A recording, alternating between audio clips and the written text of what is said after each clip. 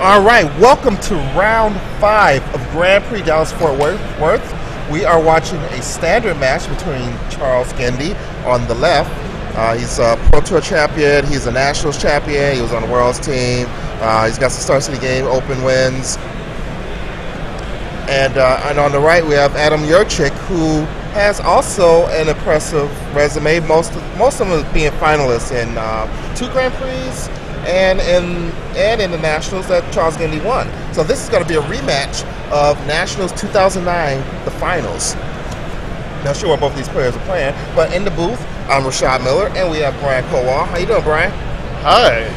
I just ordered food. What did you order? I got we don't want to know. No one. The double black bean and cheese quesadilla and a Dr. Pepper toffee cake. Oh, is that a drink and a cake, or is that the type of cake? That's a cake.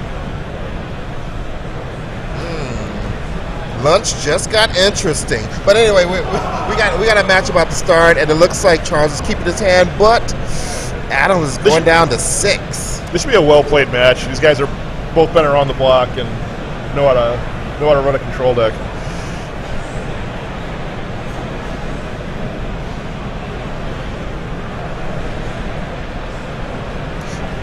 Now, did you get a chance to sneak a peek at the cards that Gindy has in his hand?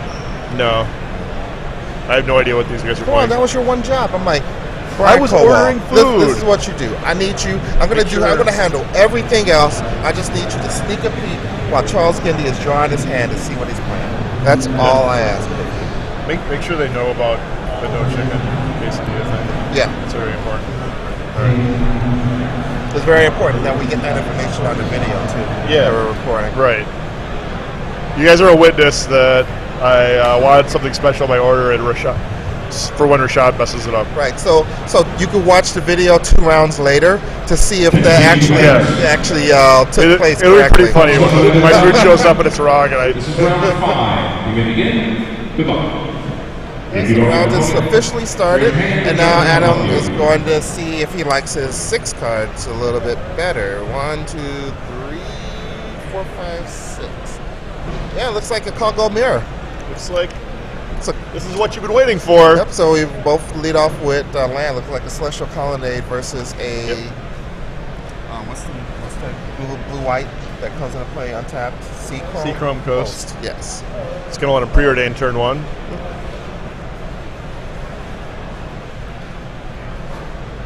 Gindy's going to drop a Squadron Hawk and fill up his hand with Hawks.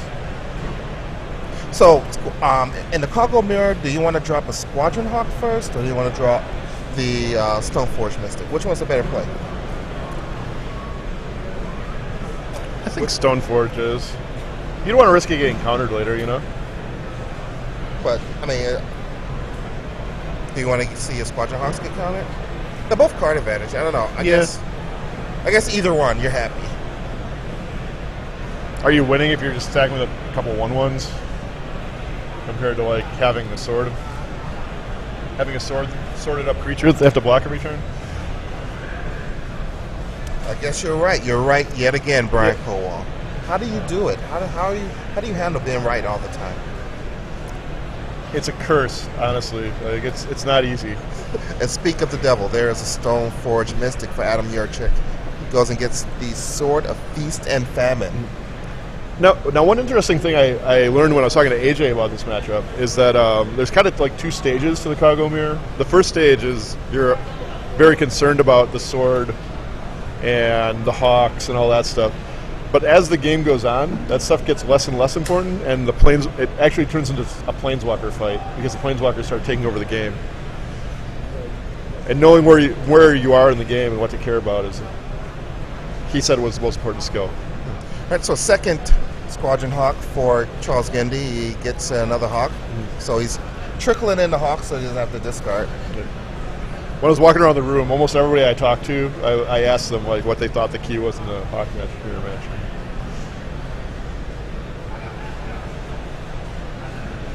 Brad Nelson said it's just playing better. It doesn't matter what cards you draw. Very Brad answer. I think that's key in most matchups. Yeah.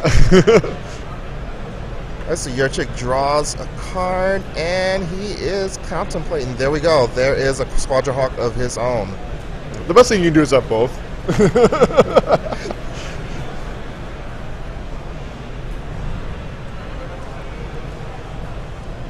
So he's going to search out at least one Squadron Hawk. Looks like just one, maybe two.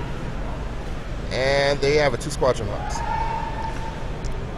Sam Black said in the mirror, you pretty much have to play around everything, and having, like, there's weird random one-ofs that really swing the matchup, but he wouldn't tell me what those one-ofs were. I don't know, impress him. Well, I mean, but obviously, you got to save a little bit of, you got to save some secrets for yourself. Sam says he thinks it's the hardest mirror ever. Harder than it's like one of the most skill-intensive. Yeah, very hard. Well, Sam's a guy who played a lot of fairies. I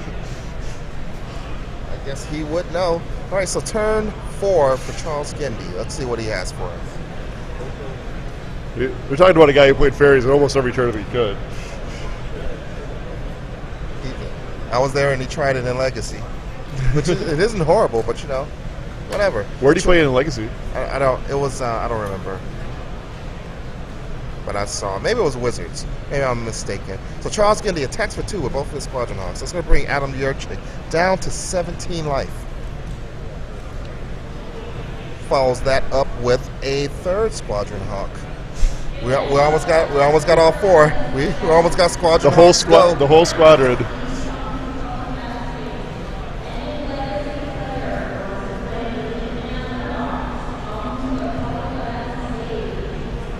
Yurchick is going to calmly equip up a hawk and attack turn 4. I think it's pretty ideally what you want to be. Yeah, but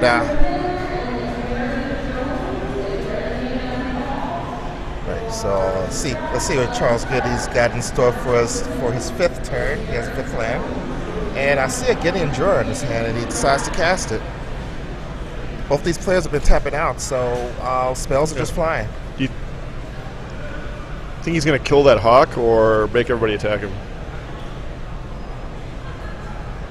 Can't quite see what that number is on Gideon Jura, but I don't see any creatures disappearing. Right. So I'm assuming. But maybe he's just thinking about what to do with it. Yeah, I think he's still deciding. He's going to attack with 1 Squadron Hawk, bringing Adam down to 16.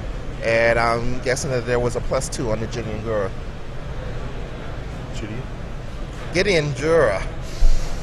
I just made up a card. It's like the Bizarro version. It's going to be in the next unset. Gideon Jura? Yeah, it's going to be in the next unset.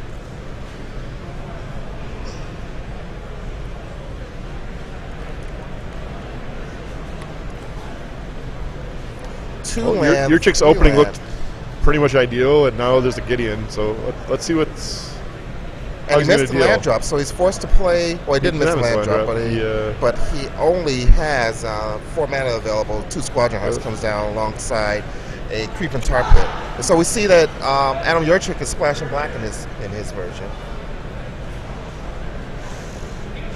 Gideon might be taking control here.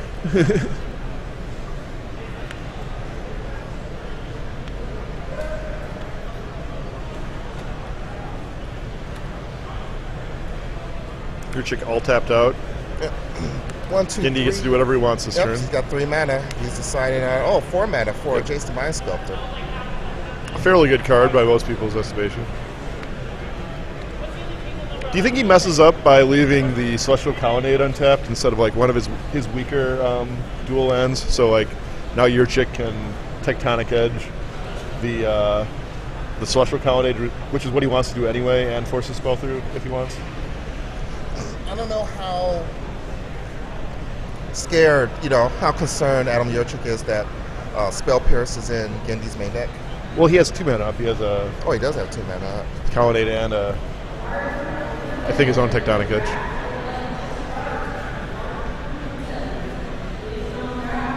I guess you just shut me up. I thought I had a good reasoning, but you know what? Both of these guys have made it further in Nationals than they've ever made it. So. Yeah, but if he kills his Celestial Colonnade, he gets to just Tectonic Edge back his Creeping Tar Pit, so that's fine, right?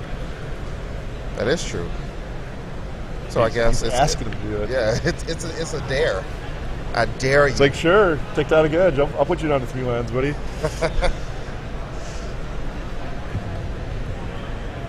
It's going to be Inquisition of Kozilek. Yep, that is Inquisition. It looks like he's revealing. Spell Pierce, 2 Mana Leaks, a Hawk, and is that a Stoneforge Mystic? That is a Stoneforge Mystic. Is it a Stoneforge Mystic? It's kind of shiny. I think it's a Stoneforge Mystic. Why didn't he play that? Okay, what card? I don't know what card that is. It just got discarded. 90% it's a Stoneforge Mystic. It's probably out of somebody's cube.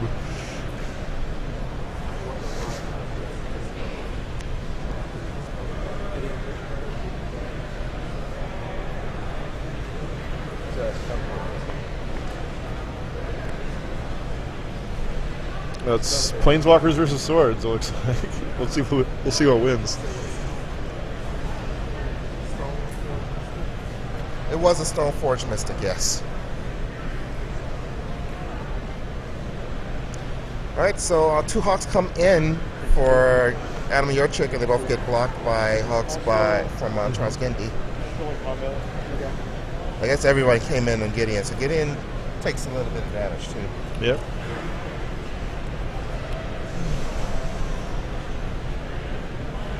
And Yurchick's going to do exactly what I said. So, and edge are that we going to Colonnade. see that chain reaction of... Yes, we are. Yes, we are. You have to go for the Singleton Black Source / Creature Land, Creeping Tar Pit.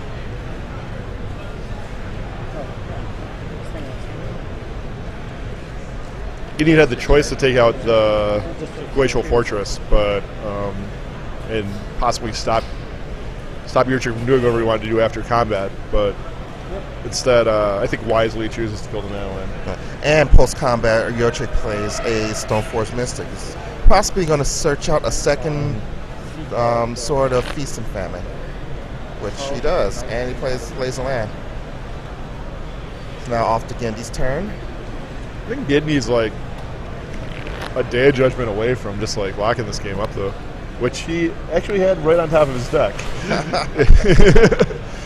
And there we have it. Well played by Gindy, I think. Day of Judgment clears the board of all creatures, but Gideon survives. So I'm assuming Gideon is going to change into a 6/6 in attack. Mm-hmm. But first, Probably. Jason the Mind Sculptor is going to face seal. So Gideon comes in. He's a 6/6. He's a Planeswalker. He does it all. Wow, Gideon out of nowhere, or Gindy out of nowhere taking control of this game. Can we call him Gindian? Gindian. No. Okay, I won't do it ever again. There comes Gideon again. Gindy. Adam's going to take it. He's going to go down to 4, I believe. He's down to 4, and down comes a Squadron Hawk. Squadron Hawk, no search. Plays land, passes it to Adam Yurchick. And Adam packs it up. So Gindy's going to win game 1. I think Yurchick should have seen the Day of Judgment coming. Like, I don't know. Should he have been like, well, why did he play that Stoneforge Mystic? I don't know, but you know what? If Adam Yurchick has anyone to blame for that Day of Judgment, I believe the person to blame would be Brian Kibler. So, as GamingEtc.com always reminds you to blame Kibler. And while you're blaming Kibler, why don't you go there and use our special GG's Live coupon to save 10% off your entire purchase? Yeah, you could buy like 12 Blame Kibler t-shirts and 3 binders and a couple of Jace the Mind Sculptors and, save 10%, so you'd be saving, I don't know, like, I'm not very good at math. 10% of that. 10%, whatever that is. 10% of that. That's right, 10% of that. GamingEtc.com. Don't forget to blame Kibler on Facebook. tinyurl.com/blame Kibler. Right. Or probably just.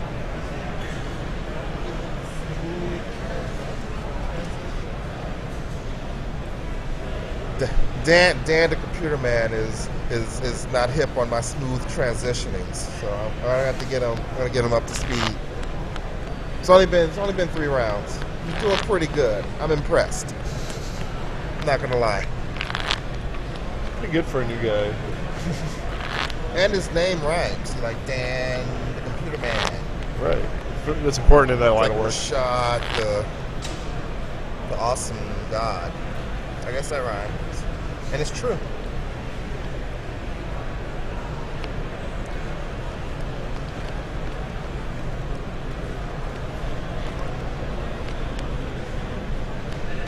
Got to look at Adam Yurchick, TCGplayer.com t-shirt. And if you notice, the TCGplayer.com ticker is up at the top of the screen. They're already pre-selling new Phyrexia cards. There are a couple of new Phyrexia cards. Oh, I thought that was new Patrick Harris. No, it's not. But yeah, check it out. We already got some lowest prices on all the cards. Still working through other books. So stressful. You can get a Jace the Mind Sculptor for only $90.15. And that's pretty cheap. Not as cheap as the $71.77 Forcible, though. Let's put it that way. If we're just talking numbers here, you're correct. Every day I see Pacifico with a new picture. So it looks like both of these players are ready. They've already presented. Not a lot of time spent sideboarding. They're probably very familiar with what they want to do. Already have their plans. Yeah, I can't imagine either of these guys coming in here without an idea of what to do in the Chicago Mirror match.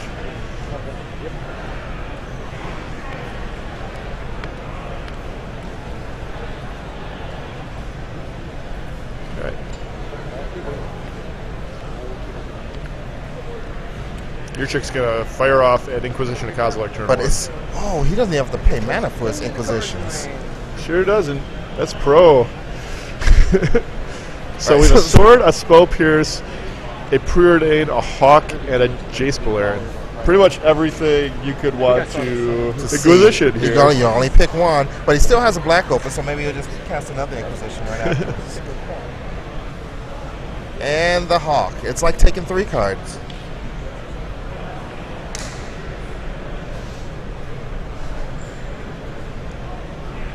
It looks like Gindy tapped his Yurchick's Dark Six Shores at the end of his turn. All right, turn 2 Stoneforge Mystic for Adam Yurchick.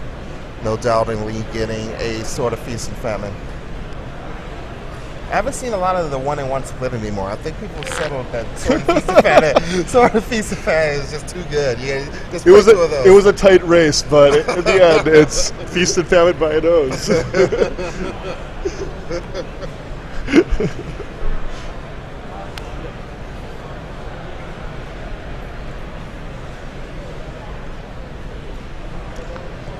And Gindy's got a preordain. That looks like both on the bottom. Is that correct? Both on the bottom. He picks up a Scalding Tarn. Plays an island. I think he may be passing the turn. Threatening the Spell Pierce. He's digging for something. Something to do. Adam surveys his hand. There's 2 mana available. Definitely has a 3rd in hand. We just tap out for sword here, right? Did you just maybe curve not. right out. Maybe not. And then you get to attack for 1. It's very efficient. But I believe he's going to he's going to actually cast a spell. So it's a Squadron Hawk. Well, he knows his hawk is going to resolve because he's seen Gindy's hand. He knows it has a counter spell. So I mean, well, the white is green. Might as well get those hawks. Now we can set up for the turn 4 equip and attack.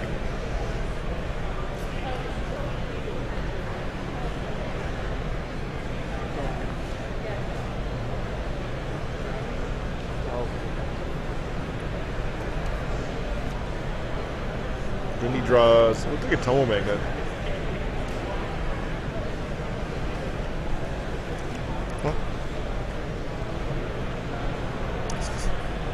So he goes with the Scalding Tarn. Pays 1, goes down to 18. He's going to put an island into the battlefield. And what do we have next? I think he's going to play Tumble Magnet. Did he draw a Tumble Magnet? I think he did, but I guess he might be playing. He might want to play around the spell pierce. Like, I can't help feeling like Yurchick is representing one. And in case you've just joined us, you are watching round 5 of Grand Prix Dallas-Fort Worth. This is a standard event. Yurchick doesn't have it. Yep. And in the booth, we have Rashad Miller. I'm joined by Brian Kowal. Right now, we're watching Charles Gindy playing Blue-White Congo versus Adam Yurchick playing Blue-White Splash Black Congo. Fun fact, this is a rematch of the 2009 finals of U.S. Nationals. Yurchick has a good answer for for Tumble Magnet. I just won't equip and play Jason Mind Sculptor since you tapped out again. Pretty good. Would you like to tap one of my 1/1s? Nice spell, Pierce. Thanks. Right, so Jace, the Mind Sculptor, does receive a counter spell. No. I mean, Jace Beleren. Oh, that was discarding. No, yeah. Yurchick brainstormed wisely, passed the turn, and then Gindy just played his Jace, so if you remember, was in his hand. Oh, yeah. And got rid of JTMS.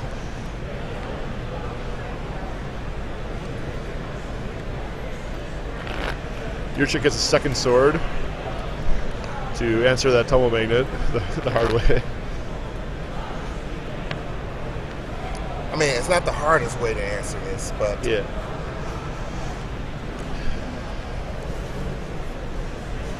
This is going to just be a big dance to try to connect with the sword, hopefully.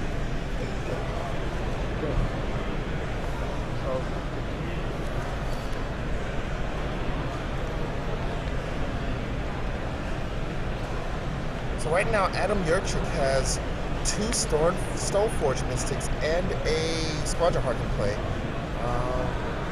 Nice collection of land, while Charles Gindy has a Tumble Magnet, and he just added Jace the Mind Sculptor. He has 1 Teutonic Edge alongside his assortment of blue and white land.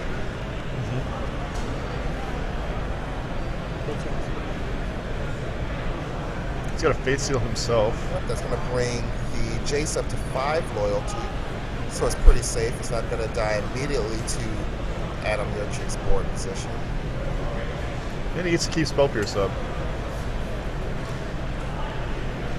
He's putting his card at the bottom.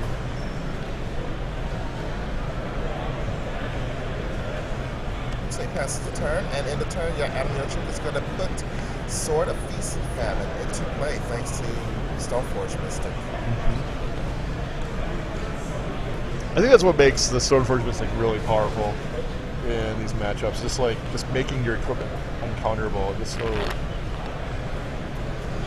so difficult for both. Adam uses Marsh Flats to get a Swamp. Swamp is right underneath our awesome graphics, and there we go, he moved it over for us. 1, 2 mana and 3 mana. There's a second Sword of Feast. Second sword. He's going to equip up 2 guys. Oh no, so he used 2 mana to put it into play with his Stoneforge Mystic. So double equip. Tumble Magnet taps the Squadron Hawk, but the Stoneforge Mystic still gets to attack. Still gets attacked.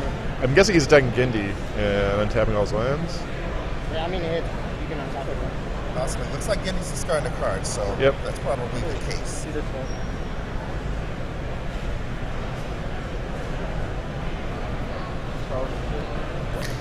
Which will untap Yurchick. Gindy chooses to discard his Sword of Feast and Famine.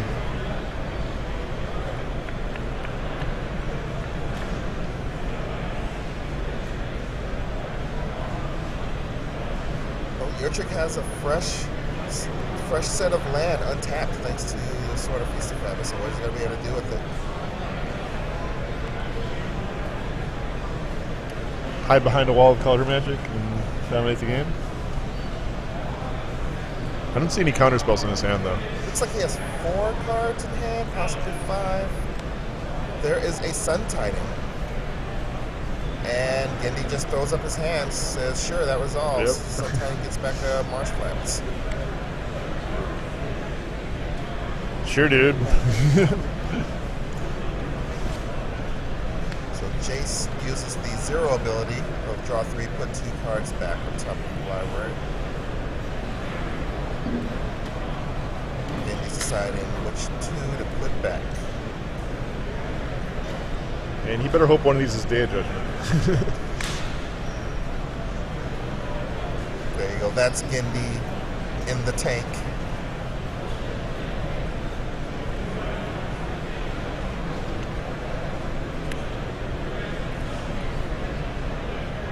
One, two, 3, 4, 5 mana. Giddy and Jura. Giddy and Jura. I believe this might be a response. Yurchick is going to search up a plains. He's going to drop his life total to 18. Currently now is 18 for Yurchick and 12 for Gindy. Or maybe it's still 19. His life. It's a rough spot. Despite having a Jason Mind Sculptor and a Gideon Jura in play, this looks like a pretty rough spot for Gindy.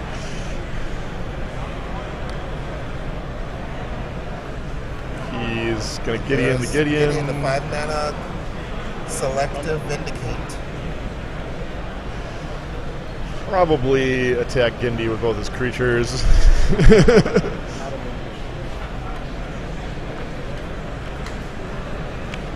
All three, I guess. Yep, Gindy scoops it up. We get 3. Important thing in this mirror, I think, is wasting no time in scooping when you can't win the game anymore. Because time is going to be a factor. Right. I've seen a lot of these games get drawn out and drawn out and drawn out. And both players are in a position where they're just staring at a bunch of 1-1s and 1-2s. No one can get through. You notice both of these guys pretty much scooped it as soon as they didn't see any chance of recovering.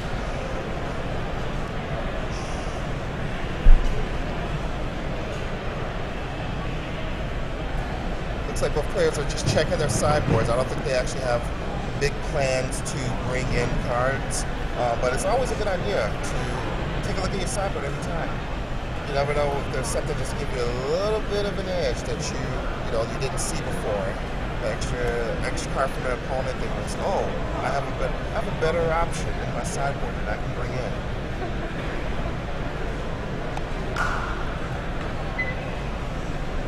I'll try.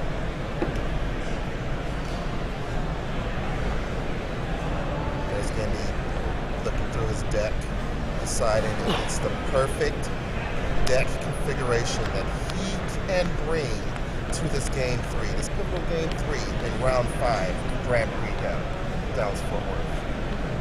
We are watching this live. This is live, unless you're watching the recorded footage. In which case, you're watching what was once live and now recorded. You're probably, taking a jog or something. You're at that exercising, you're watching your podcast. You're jogging with the little wrist, the wristband holder for your iPod. Keep going, man. Feel the burn, and wait till you see what happens in this third game. There you go. Feel the burn. You're almost there. You're at the last mile. You're gonna do it. You're almost home, and then you can watch me. Then you can watch me, except you never get to see me on. During the games. Yeah, I guess. The replays never have us, right? No. Sometimes in the very beginning there's a little bit. Just a little brief. They have to hear the voice and imagine the beauty that is Rashad Miller and Brian Colon. Mr. Smiley. It's hard to imagine. It is. It's really happening, though. You're really listening to us. It is. You're really listening to us. And we're really watching Charles Gindy and Adam Yurchick. This is not U.S. Nationals 2009. This is 2011. This is Grand Prix Dallas Fort Worth. We are watching Standard, and we are watching Chicago. We're watching some GGs. We're watching some good games, and live. Live. Then again, you're watching them recorded. How important do you think going first is in this matchup? I think going first and being able to sneak out a creature underneath a mana leak is very important. You have those 2 key drops on turn 2. It seems, but then when you play one, they get to play one, right? So then what? Do you just not play it? No. You have I think you still play it. You have 3 mana leaks, you don't play it, right? You just all right, go. I think it helps to be the first one to get to 4 mana also.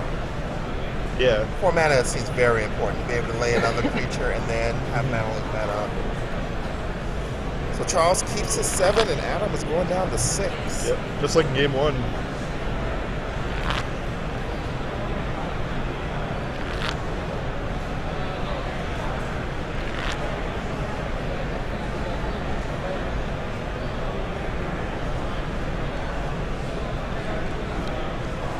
So we saw the first game dominated by Planeswalkers pretty much. The second game dominated by getting the Hawks going right away, connecting with those Hawks, and then he couldn't come back. So what's left to dominate the third game? I don't know. That's well, what's going to happen. that's what I'm finding interesting. That's what I'm trying to figure out by watching these matches, and like hopefully people like don't just see like a mirror match. Like who cares what happens? You know, it's a sort of draws luck here. Mm-hmm. But hopefully we see some like. I'm just trying to figure out like what the basic strategy is to the Chicago Mirror. And usually, when I play a deck or I bring a deck to the tournament, I try to bring a deck that I know no one else is going to play, so that I don't have to deal with the mirror. Likewise. But there were some situations where the deck I played, you know, a lot of people played it, and there's a strategy that is there for the mirror. It's not just all luck. It's not just who draws the best. It's who has the better plan for the mirror.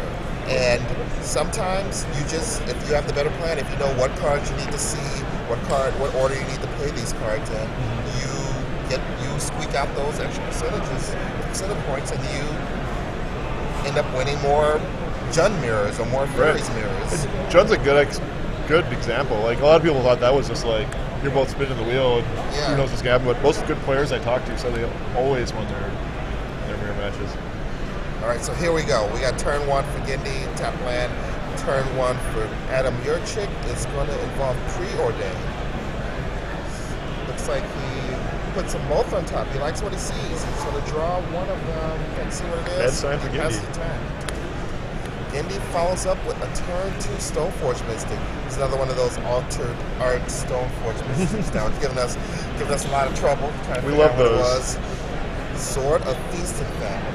You know what? I can't wait for Sword of War and Peace. I'm sure it's going to be good enough to squeak out. It's to squeak a slot in this deck. It's got to be. There'll definitely be one in this deck. It's whether it's going to be good enough for the other decks to play it to beat up on this deck. Yeah, that's true. Some are saying that could be the end of Boros, but we'll see. You're still going to see it played more in Stoneforge decks than anywhere.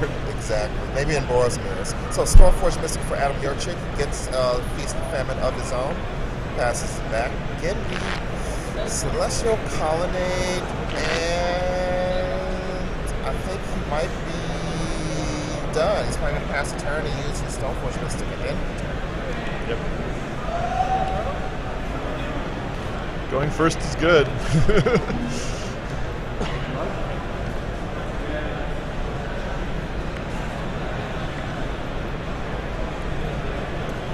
there we go, Adam Yurchick, keep the topic. So we have a basic mirror of things that are happening here. Right. Except that Adam Yurchick is doing it one turn behind.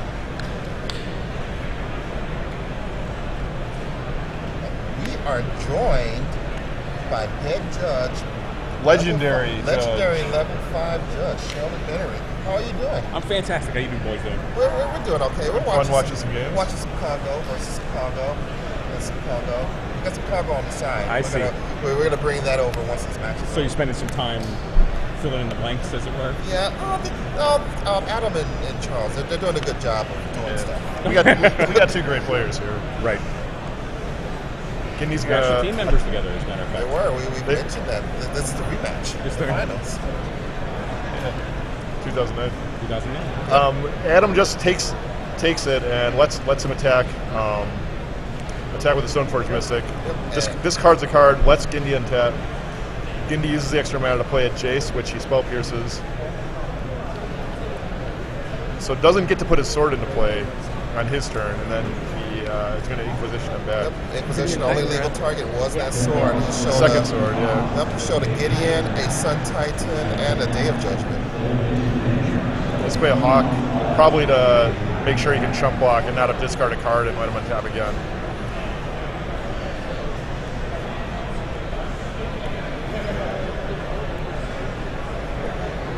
But Yurchick, this taking the hit from that sword, I can deal. So, you know what? Sometimes you have to take 2 extra damage and discard a card, and let your opponent untap some land. And you just say what else you got. Right? So everything's cool and calm on the tournament front. This has been a very smooth tournament so far. Got a great staff of 60 judges. 60 judges. Well, between the main event and public events, from 9 countries around the world coming into Texas to do this giant GP. I thought they came here for the barbecue. They actually came here for the Rashad Miller. They could go to almost any GP for Rashad Miller. Though. Fair. So it has to be something else. Maybe right? it was Rashad Miller So that's like and barbecue. That's like 1 judge for every 20 players. All right, so now, again, there's players Right, over yeah, public yeah. events too. so Gindy attacks with Speaking his. of legendary people, I'm getting out of the way and letting this guy sit down. Oh, you're gonna let Oh, him we don't want it. No, Sheldon. Sit. Go do your job, I guess. What do we got here? Gindy and Yurchick in the mirror match. Well, close to mirror match. Blue, white, black, dark blade. Dark Blade versus Darkwing Cobblade. Duck. Bat out of hell. I'm just naming random songs. In case you didn't want to play guess the voice, this is Collinwood. Sheldon said that I was going to sit down. He knew. David Pierce I don't know how to like and back off Andrew mighty when you Funkhauser. David Pierce I'm doing work. and This is Andrew Funkhauser. That is Please report to the scoreboard. Adam's gonna drop his own sword into play. Gindy will figure his bat out in response. So that'll tell. What do you think that's a tell for?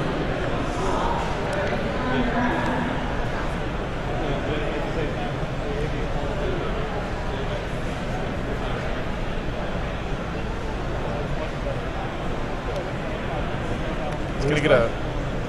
He discards a Sun Titan. Usually not the kind of card you want to discard. You want to be playing that after you discard something.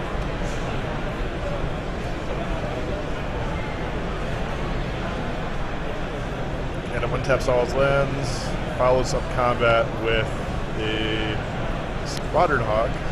Scepter dominance. Thank you very much. What did you just use to counter it? Mana Leaf. You let it go? He just let it go and played another Squadron Hawk.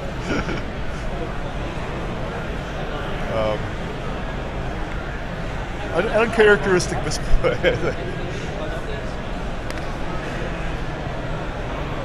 Maybe he's got something that costs a black or colorless. Maybe. I don't know. Or Condemn. I'm confused by that. Maybe he doesn't have another swamp or plains in his deck. Maybe he only wants 1 plains. Is that possible? I've heard the Dark Blade deck has some shaky mana at times. It does have shaky mana, but probably more than a single plains. Would be Yeah, I would think so. Unless his graveyard is riddled with plains and swamps. Yuya Watanabe watching from the sidelines. Watanabe? Watanabe? Watanabe. Watanabe. Watanabe sounds like a bad board game or something. And now, for the makers of Jumanji, Watanabe. I don't bash you when you come into the booth, man. Wasn't Paul Wright's a little sexy over there? I wasn't bashing you. I was just correcting your pronunciation. Something just got wrapped. The entire board. That's what happened.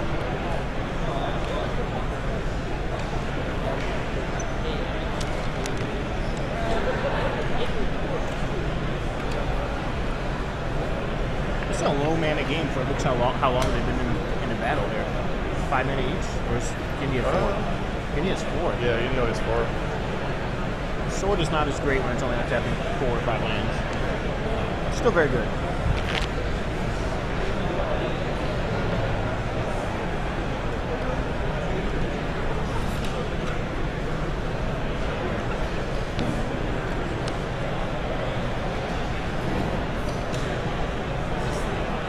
Oh, we have Creeping Carpet plus active? Oh, yeah. That's pretty sick. Yeah. It's gonna. Play Gideon. This happens every time after. This is not a good deal. What is this? Jace? This is going to be. No, it's Squad Rock and Equip. Not looking good for This is looking good Gindy for here. Yurchick here. Granted, there's no cards in it, but soon Gindy will not either.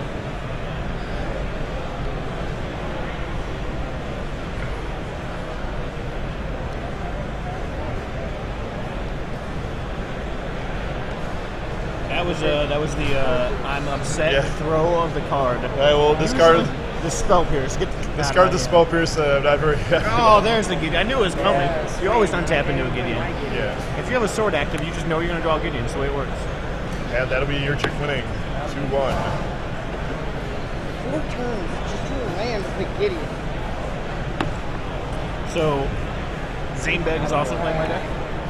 He has Abyssal Persecutor in play, his bones at -8. Plays a Wormcoil Engine. And then Zane just sits there with his Persecutor because he can't attack Wormcoil Engine, so go to -2 and die. Because Persecutor is sitting in play. Zane bricks for like 11 turns. He guys like Gideons, and he's just killing with a Target and a Persecutor, and playing like a Grave Titan or whatever on defense, or Doomblade in the Wormcoil Engine, just like sitting there, just brick. But like his opponent can't do anything. He can't wrath it. He can't Jace it. He essentially, like every time he plays a flamethrower, he just dies the turn after. It's quite comical because like you're technically not dead there, but what could you possibly do? It's a 6/6 flyer trample and play, and you're at negatives. So what eventually happened? Eventually, Zane drew a Go for the Throat and had a million man in play, and the one man he just went ahead was not nearly enough. I played against Valakut, which is probably the easiest matchup of the time. But does good to us.